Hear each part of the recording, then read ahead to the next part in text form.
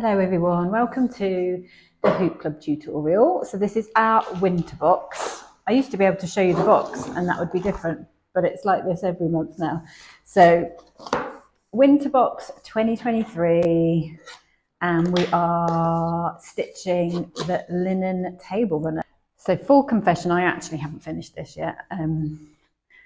So the pictures were taken of like one end of it, but this is a close-up of the little bows that we're going to be stitching. So this one's hopefully going to carry you through November and December and just be a really lovely slow thing to do during Christmas, but also not overwhelming. So you can just sit down and stitch one bow and that would just be a really lovely thing to do. And eventually you'll get there. And you, as I said before in the kind of lead up, you could do this as an Advent project, which would be really lovely, kind of one bow a day, starting whenever you want.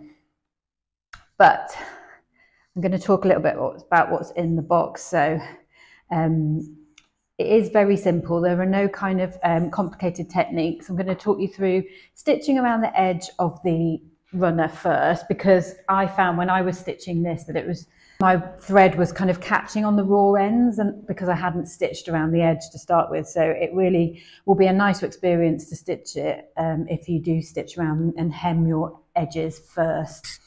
And then you just get the kind of like boring bit out of the way as well. So you can do that either with a sewing machine or you can hand stitch it, and I'll show you how to hand stitch it. So we'll go through what's in the box and I'll give you a few tips. Okay, so we have your needle. This is your thread. So this is really lovely linen thread, and this is different to the normal type of thread that we would stitch our hoops with, which we would split.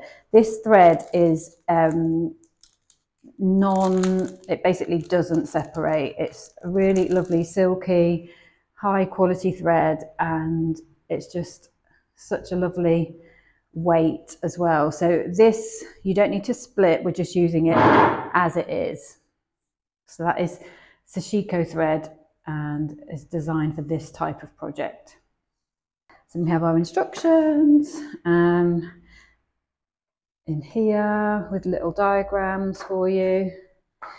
And then this is your little extra. So these are paper strips, printed paper strips to make Origami Stars. So this one is in a different pattern, but I will show you how to make these. We've got full instructions on how to make those in here, and I'm also going to do a full demonstration on the video. Then you've got your white thread, which is to sew your edges, and then your linen table runner. So they are the contents of your box this month. So we're going to start by pressing our edges. So this dotted line will be the line that we're eventually stitching on.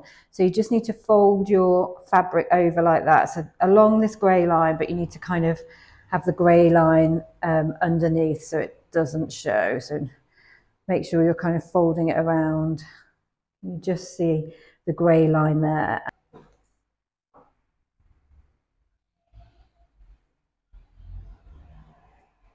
So you need to do that on all sides, just the same way on this side.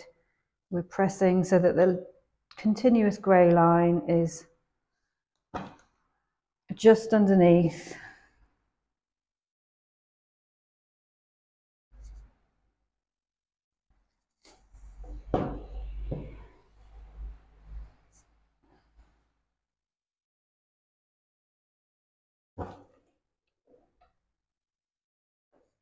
So you've got pressing it just keeps it in position really as you're stitching it, and we can pin it as well.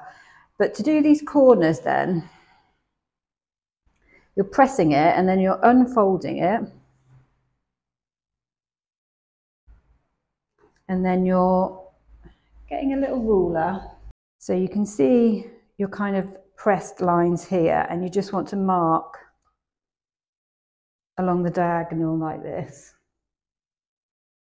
which is where your two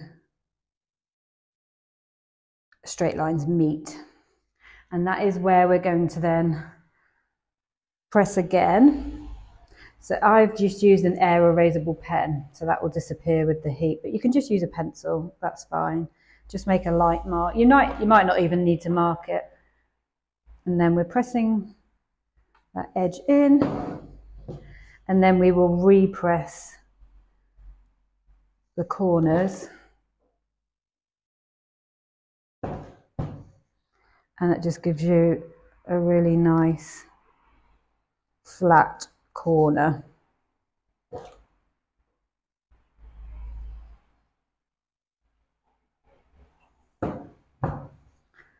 So I'm going to pin that, but you can just see your corner then is just going to sit really nice and flat.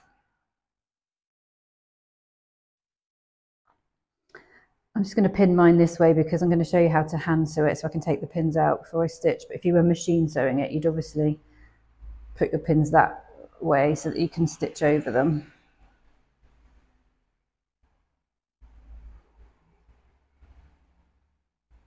And then what that leaves us with, so we've got our lovely corner, and that leaves us with this line all the way around. It's just to top stitch over. So we're going to use a back stitch to do that, and I will show you how to do that. Now, if you wanted to, and you had the patience to do so, you could fold this edge under again so that you are making a covered, so that you're basically really hiding the raw edge of the fabric. So you've got enough fabric to do that, and I would do that and press again. So just turn your fabric under again so that you are covering the raw edge and just press. So if you've got the patience to do that, you could do that, but if not, you can just turn it over and leave the raw edge showing. See, that just looks a little bit neater. So then I would pin and then sew that. So you have options there. You've got the kind of basic way to do it, and then slightly more advanced if you want to turn the hem under, and then we're just stitching all the way around. So you want to cut about 40 to 50 centimetre length of this white thread, and then, as is usual with our embroidery thread, we're going to split it. So we want 3 strands. You could use 2 if you want a more delicate look. So you just pull apart the number of strands that you want and slowly separate the 2 sides of the thread.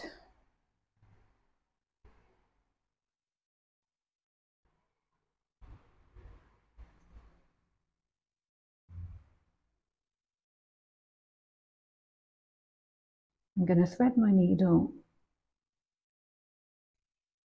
and leave a tail of about 10 centimetres, and then I'm going to tie a knot in one end. Don't double up. Lots of people double up, but that's going to make your strands twice the thickness because you're using both at the same time. So we just want one knot in the end, and then we're going to do a back stitch. So we're going to start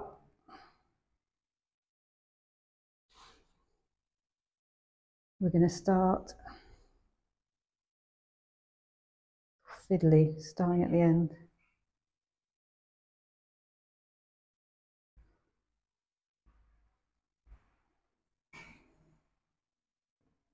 So I'm going to come up with my thread. I'm going to go back down right in the corner. This is my first stitch. And then I'm going to come up again.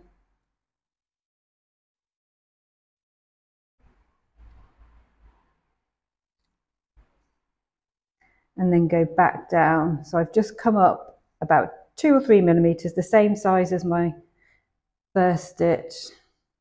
And then you go back down the hole at the end of the last stitch.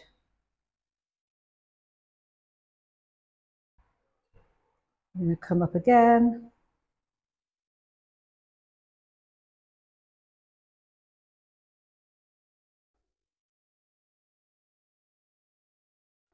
That isn't a real knot, she says. And then go back down. So you're just covering that grey dotted line with stitches and rethreading your needle whenever you need any more thread to do that. That will just give you a lovely little hem to your work. Then tie your thread at the back of the fabric once you've finished, as close to the fabric as you can, and then just trim it.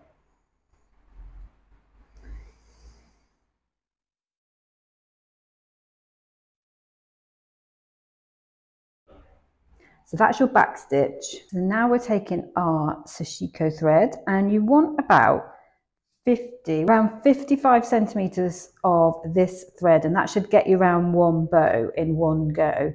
So I'm going to cut my thread. So the trick to keeping your stitching really nice and flat and not puckering the fabric is to not tie a knot in the end of your thread at the start. So what we're going to do is pull the needle through and leave a tail of kind of 5 or 6 centimeters, but we won't pull that through. That will stay, and it will allow us to kind of flatten out the fabric as we go. So I'm going to start somewhere around the middle, because you want to be going kind of round and then do a bit of the middle, then round again and do a bit of the middle and then round again. So anywhere around this kind of central part of the bow you can start, and I'm just bringing my needle up. I'm going to start here.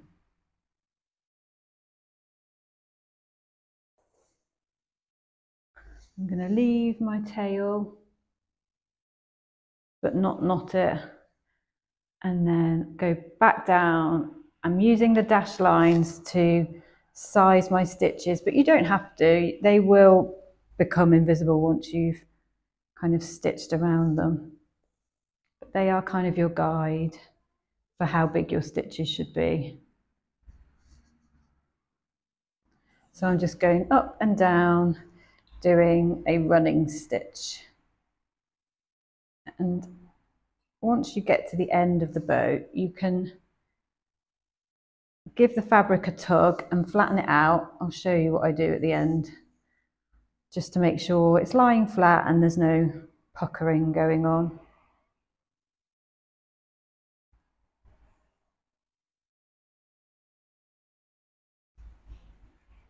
So it's as simple as that. You can just relax and enjoy this project, especially once you've sewn around your edges. You've earned yourself some very relaxing sewing hours, just sewing these lovely little bows until you've completed them all.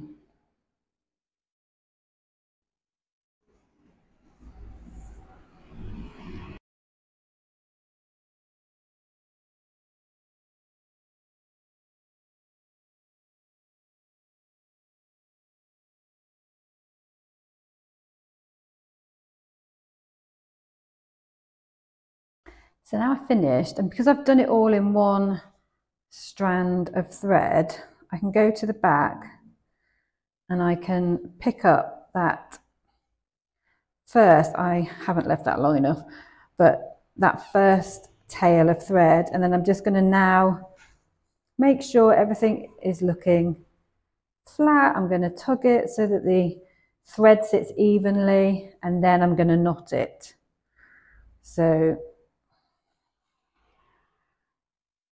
just tie a double knot.